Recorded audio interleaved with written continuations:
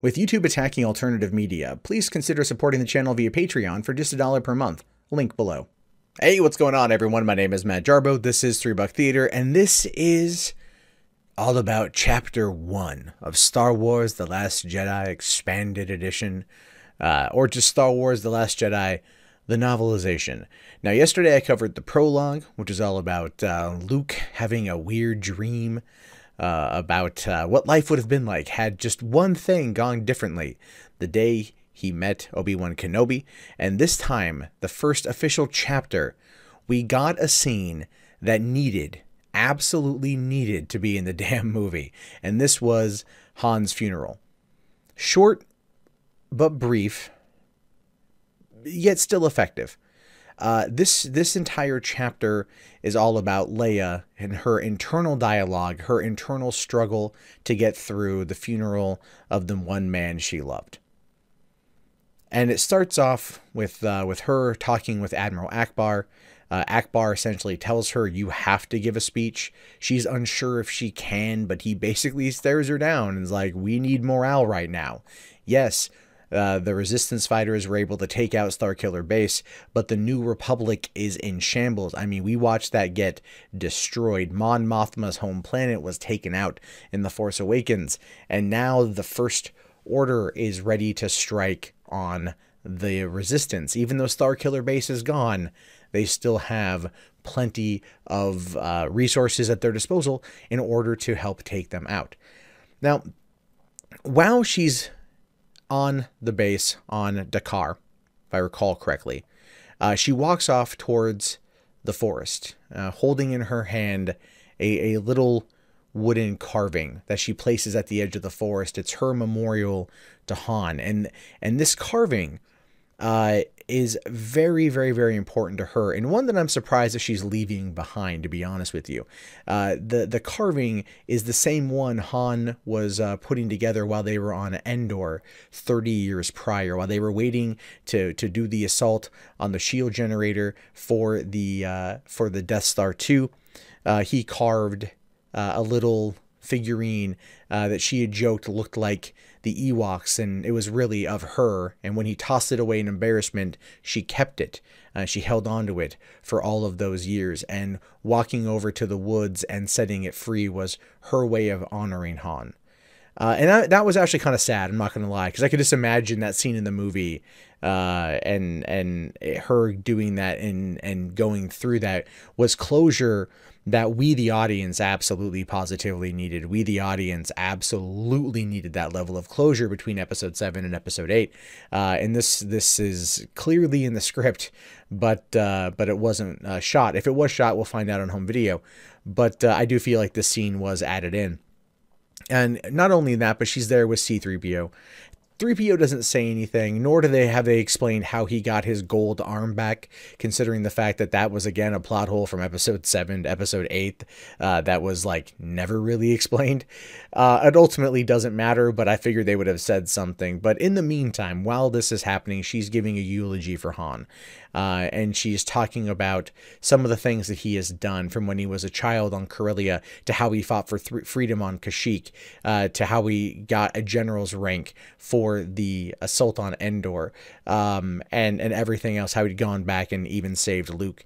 And that kind of struck me as a little bit interesting, because those are some nuggets dropped in to be expecting for the Solo movie. I do feel like those were definitely aimed at the audience, at kind of winking to the audience to say, this is what we're setting up for Solo. We're going to see him as a child on Corellia. We're going to see him with Chewie and other Wookiees on Kashyyyk.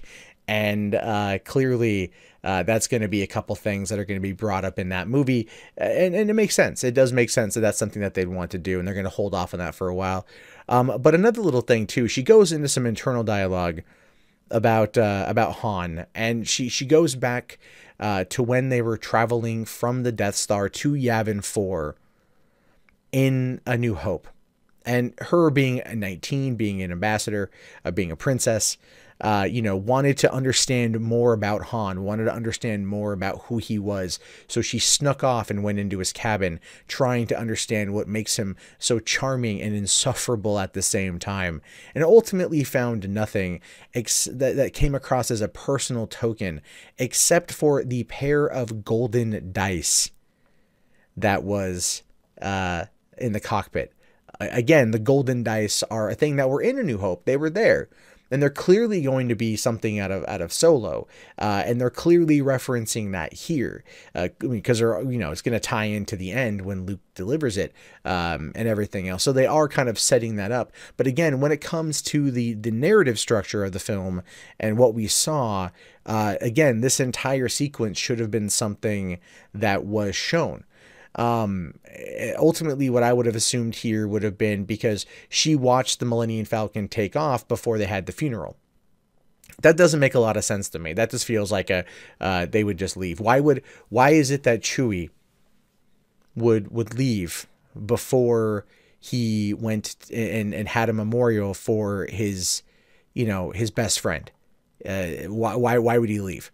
That to me doesn't make any sense. Like, he would want the same closure with Leia, a person that he's known for decades, that he clearly loves, and she clearly loves him, and everything else. And so why is it that he wasn't there? That's something I didn't quite care for. It was an explaining away of why Rey and Chewie took off to go find Luke. But maybe at the time it made sense, because again, as we find out here, that they are aware that the First Order is tracking them. They are aware that they are going to be bombarded any minute, and they are aware that Leia has to rush through this particular eulogy. She has to rush through this memorial for a man that she loved for her 5 decades on the planet, essentially, or well, at least 3 out of the 5.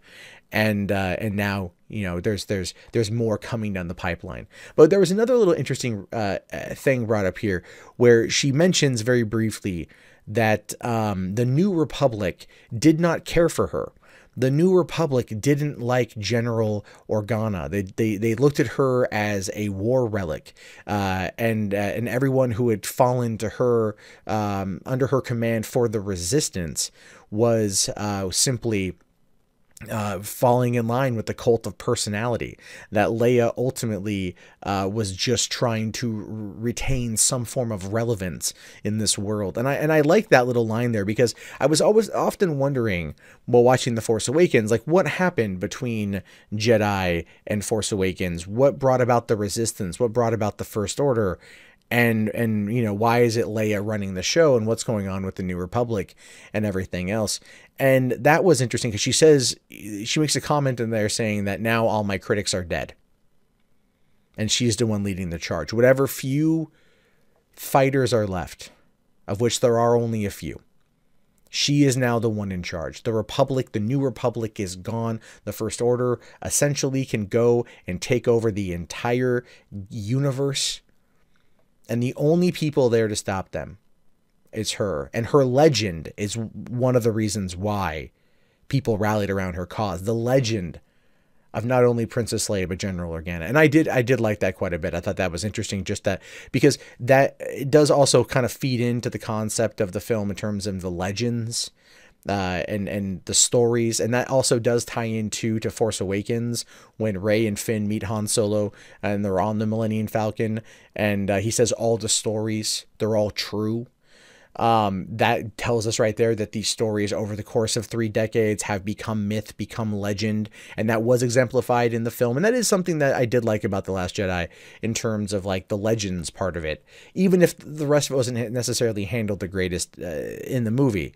I did enjoy that. And so this here was kind of setting up Leia's legend, setting up what happens next and why she is the one person to lead it. I would like more detail about what happened, maybe a flashback to what happened with the New Republic and them shutting her down. But then again, they are just trying to keep the story moving along, so that I totally understand. But that being said, learning the little tidbits about Han in this particular story, in this chapter, was good. Because it does tell us a little bit of what's going to come from the Solo movie. and it gives us a little bit more significance about the meaning behind the dice, and then why Luke chose to give that to her later on. So that being said, this is a review and a recap of the Chapter 1 of The Last Jedi, the expanded edition novel. Please leave your comments below. I'm curious to know what you guys have to say. Did you like the chapter? Did you like the addition? Do you feel this should have been the first scene of the movie? That this would have given us the closure we needed as an audience for what we saw in December of 2015 with the death of Han Solo?